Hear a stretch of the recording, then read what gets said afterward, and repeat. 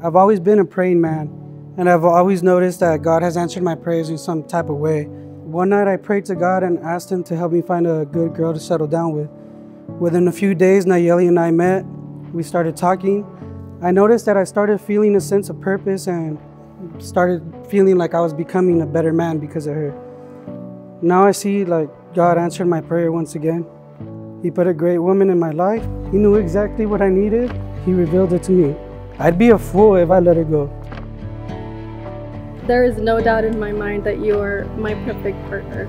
I am beyond blessed to have you as my husband today. I can remember the very first moment we started talking, and I knew from that very start that something shifted in me. I can't thank the Lord enough for placing you in my life to be the one I get to spend forever with. I really can't believe I'm marrying the love of my life. You amaze me every day with your spontaneity. In you I found someone I trust more than anyone in the world. You have motivated me in many times of darkness, and you have encouraged me to follow my dreams.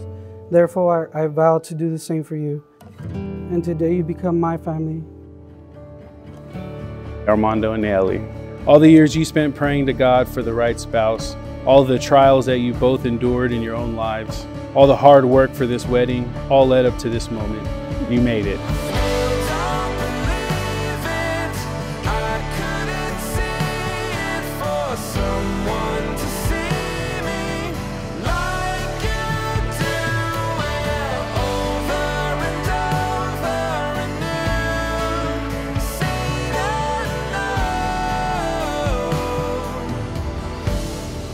I vow to always choose you as my husband every single day for the rest of my life.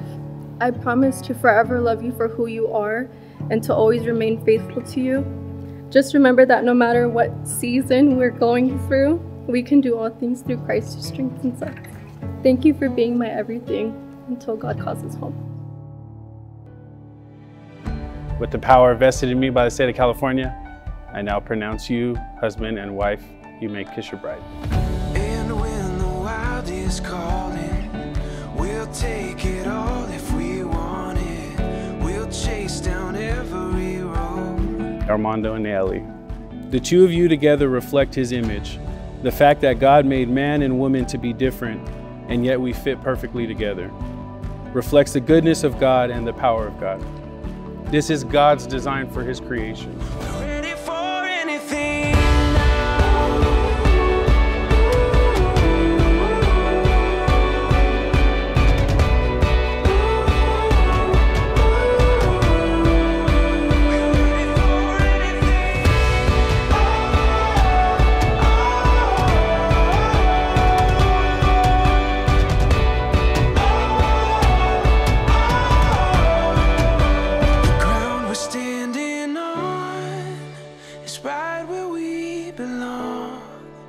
This feeling that we found.